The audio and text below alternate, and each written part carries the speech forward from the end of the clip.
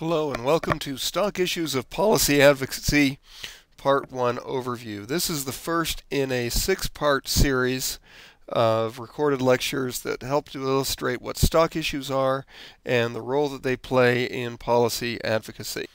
Again, we are on presentation number 1, which is the overview. This will be followed by 5 other presentations dealing with ill, blame, cure, and cost-benefit, the 4 various stock issues, and finally the way that we use stock issues to organize a speech. 2 main topics that will be covered in this presentation are the burdens of proof and then an overview of what stock issues are and a short introduction into the 4 stock issues. So let's begin by looking at burden of proof. Burden of proof is the idea that there are some people that when they make claims need to then prove their claims. And typically that's the case. Whoever's making a claim needs to prove it. But when we have an argument or when we have a dispute or when we're debating public policy, one side typically has the burden of proof and the other doesn't.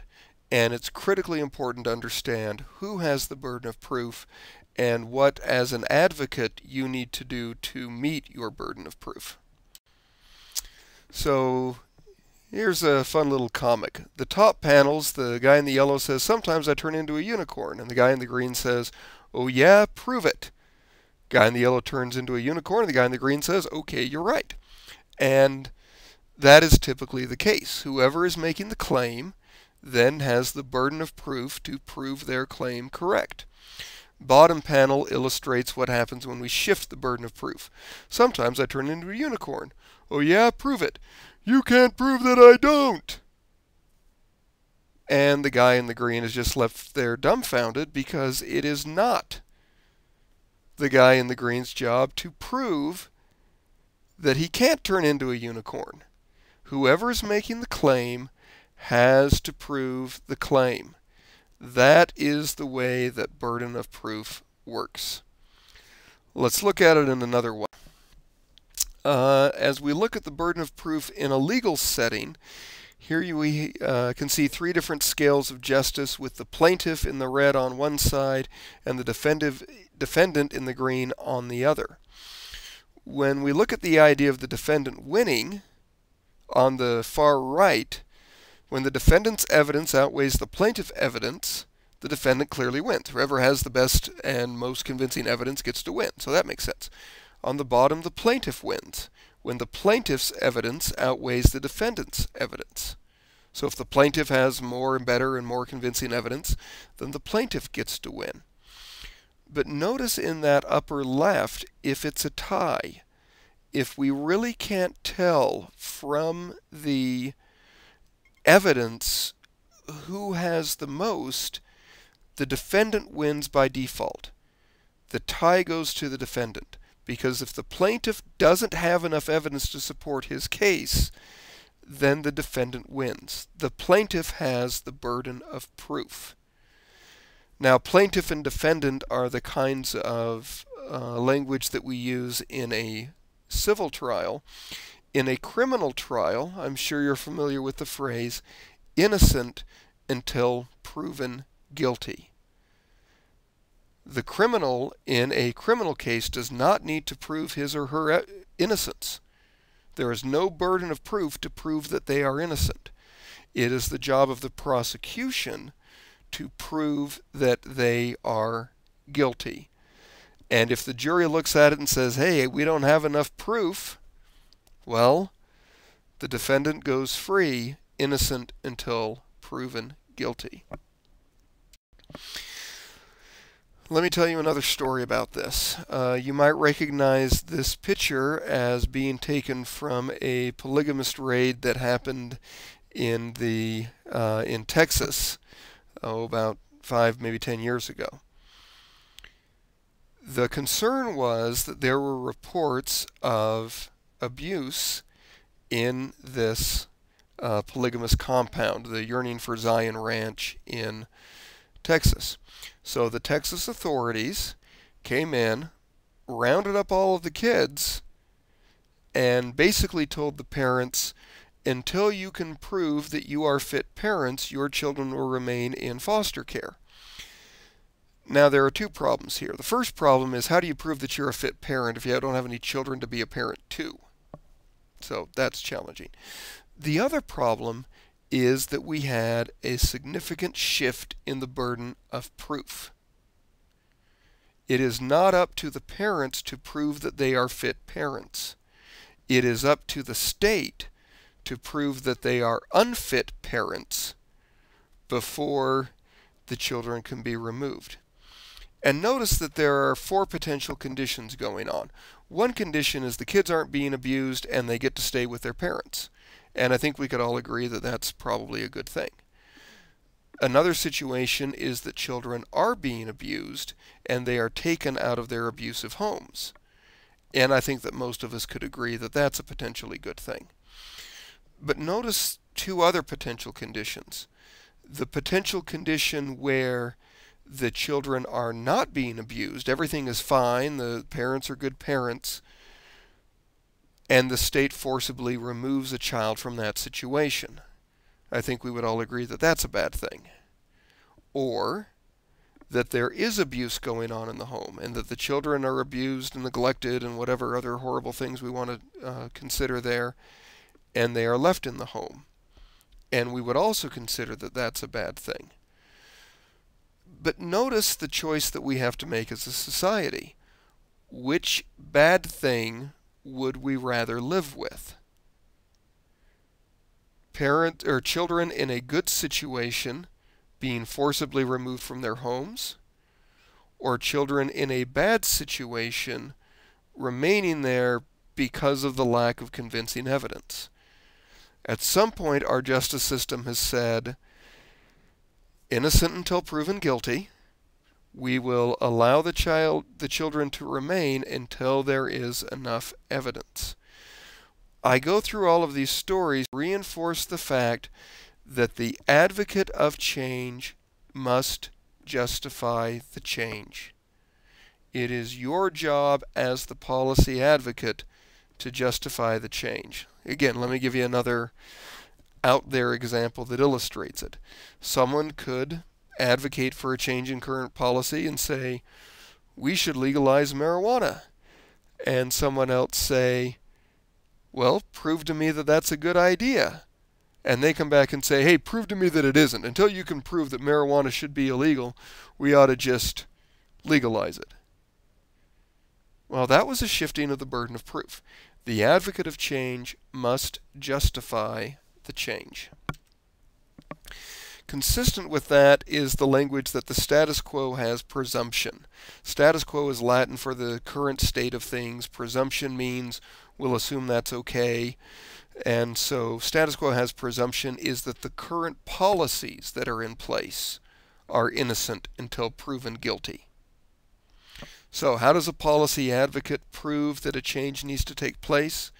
Change is justified through the stock issues. So if we understand what the stock issues are, and if we go through the stock issues in a policy advocacy speech, then the policy advocate has met their burden. So we need to define what a stock issue is. And when we use the term stock in stock issues, it's the same way we use the term stock in stock characters. Let me give you a quick illustration of that. So let's pretend that we are planning the next James Bond movie, that we're writing the screenplay. First question we need to ask is, what characters do we need? So stop and think about that for a second. Again, we don't know what the plot is. We don't know what the setting is. We haven't even cast any actors yet. But what are the characters that we need to write into our James Bond screenplay? Well, the first character we probably need is James Bond. And so we'll write James Bond into the script. Well, who else do we need? We need a Bond girl. At least one Bond girl. 2 or 3 might make the film all that more exciting. So we put in multiple Bond girls. One of them is probably going to end up being evil. That's just the way the Bond girls work. In the end, he might need to save the Bond girl from the evil villain. And so we have our wide variety of villains that will show up in our James Bond movie. Villain will be aided in their evil plans by some sort of a henchman who might also provide comic relief. And though not characters per se, we might also have some vehicles and gadgets and other things that are an important part of our James Bond movie. Notice we have no idea what James Bond is going to be doing yet. Okay, we know that he'll eventually save the world, but we don't know how. We don't know what he's going to save the world from, but we know our characters. Even outside of the James Bond universe, do we see these same characters? That we have a hero, a damsel in distress, a villain, sidekicks. All of these are stock characters in storytelling, at least James Bond storytelling. In the same way, the stock issues are questions that people would have about a policy. A fun thing I sometimes do in class is tell people I'm holding a press conference about this new policy and tell everyone that before I announce the policy, I'm going to ask if there are any questions and see what questions people can generate without knowing the details or the topic area of the policy. And we can usually do a pretty good job. So think about that for yourself. What are some questions that you might ask no matter what the intended policy is? Well, this is more of an action speech than a policy speech, but kind of illustrates it. We must take action. Do we have to? Why is this urgent? Well, what should we do? It seems hard. Can we really do it? We have no idea what the proposed action even is. But notice all of the intelligent questions we can start to ask. Here's another laundry list of intelligent questions that we could always ask. Why are we doing this? What problem are we solving? Is this actually useful? Are we adding value? Will this change behavior? Is there an easier way? What's the opportunity cost? Is it really worth it? I have no idea what we're talking about, but I can always ask these questions. In the same way, even though I don't know what the story is, I know what the stock characters are likely to be. Even if I don't know what the issue or the policy is, I have a pretty good idea of what the various stock issues might be. So how do we define stock issues? Well, one working definition is that these are answers to questions reasonable people would have about any new policy. Doesn't matter what the policy is, there are questions that reasonable people can ask. And the role of the policy advocate is to anticipate and answer these questions for their audience. You can probably think of a time that you've been in a presentation and you have a number of questions and you're like, I really wish my questions would have been answered, and because they weren't, you're frustrated. Probably other times when you find yourself, kind of asking questions yourself during a presentation and you hear the presenter answer these questions. Think about how reassuring that is, about how that increases the speaker's ethos. That's the same thing you want to do. So what are the stock issues? Well, the first is the stock issue of ill. That is ILL, not Roman numeral 3. Ill. What's the problem? What's the nature of the problem? Who's suffering? How are they suffering? The second is the issue of blame. Why does the problem persist? We typically need to analyze the problem before we can go about solving it, and that's the stock issue of blame.